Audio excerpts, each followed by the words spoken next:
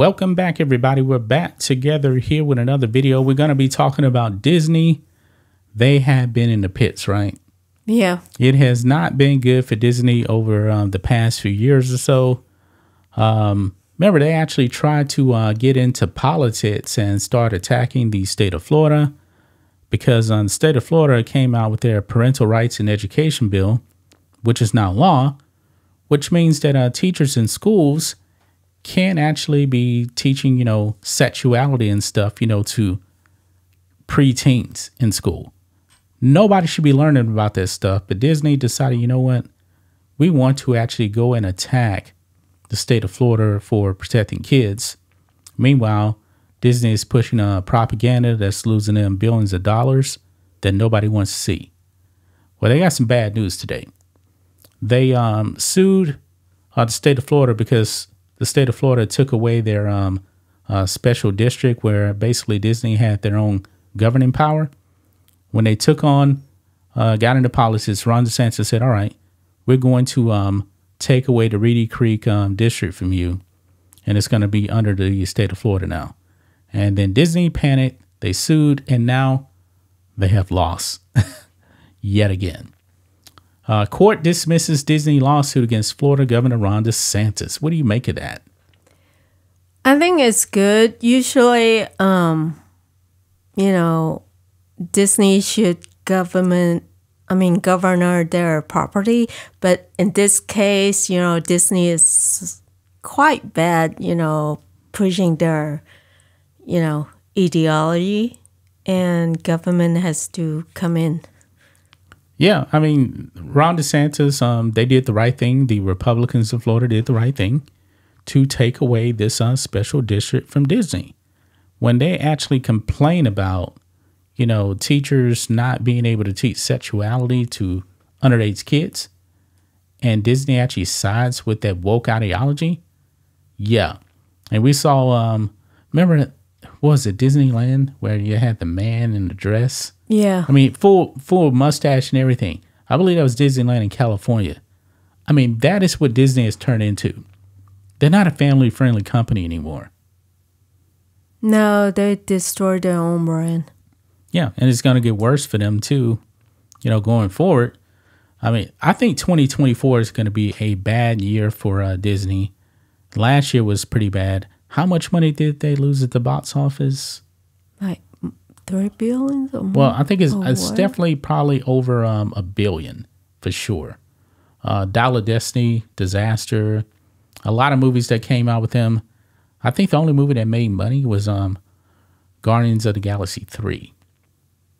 Yeah, but Bob Iger still get paid a lot.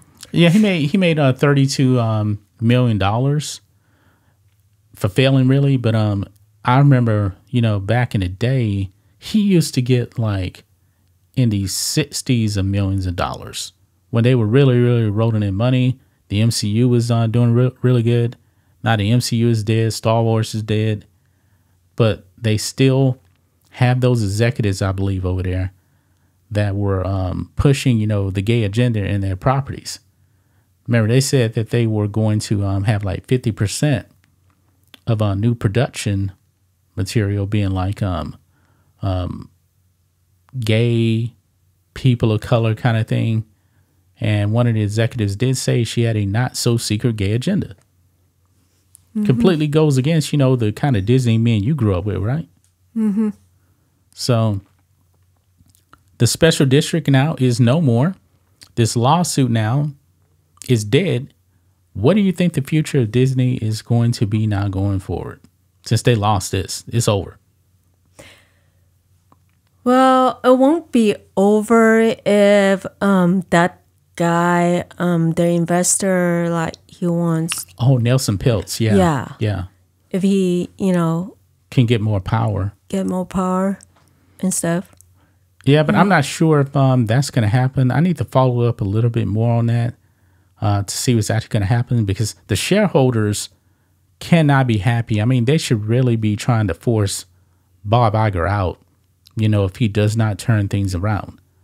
Now, Bob Iger did say, hey, we messed up. We don't want to be in politics anymore. And this is probably the reason why. You Well, lost he's your own not- district. Oh, sorry. No, go ahead. He's not doing anything though. No. Bob Iger enabled all this stuff. I said it before. Bob Chapek, the old CEO, was a puppet of Bob Iger. Bob Iger is the man. He was the final decision maker. He was one of the most powerful executives out there, one of the most influential. And now the company's in the tank. I mean, why in the world would you let your company get into politics? You shouldn't be taking on a state government. Because, Disney is actually a California company, really. They're Yeah, but- California based.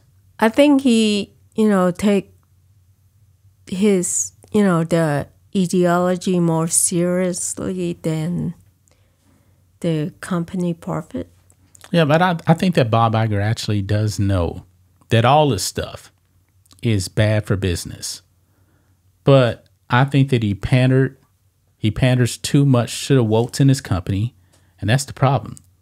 Him coming in saying, yeah, we shouldn't have been in politics and stuff like that. Look at the people that are surrounding Disney. It's way too many woke activists out there. Kathleen Kennedy, prime example. That's why that Ray movie probably ain't gonna get made, or maybe it'll get made and it's not gonna do good. So, and the thing is kind of funny. Disney tried to bring up this lawsuit on First Amendment rights. No, that's not gonna work. Even the judge even said that Disney did not have standing when it came to this. The state gave and the state take it away. Do you think this case is more about when is the government should step in to, the private company? Well, it wasn't that. I mean, this company stepped into the government. They got into politics. I mean, the government is supposed to govern. You're Disney. You're supposed to entertain. I mean, there was no reason for them to actually go after Disney, over protecting kids from being sexualized. I mean, is that now the new values of Disney? That's pretty disgusting, if you ask me. Well, yeah, it is disgusting, but it is the private business where... Yeah, private businesses shouldn't be engaged in politics. When I worked at my regular day job, we didn't get into politics at all. Of course, there's probably like political angles to certain things, but they dove all in. They said, we are going after the state of Florida for protecting kids. They didn't like it. Yeah, but do you think they argued that the government stepped in to, want to take over the private business thing? Well, they're not taking over the private business. No. That district right there was created by the government back in the 50s. So the government could take it away. Yeah. And when it was all said and done, they took it away. So, but what do you guys think of this? What do you guys make about Disney taking the L in court? This is a loss. Had a feeling this was going to happen. They were not going to win this battle. They really weren't. But anything else you got to say about this? No. Okay, guys, we'll be back tomorrow with another video. Until then, be safe. Goodbye.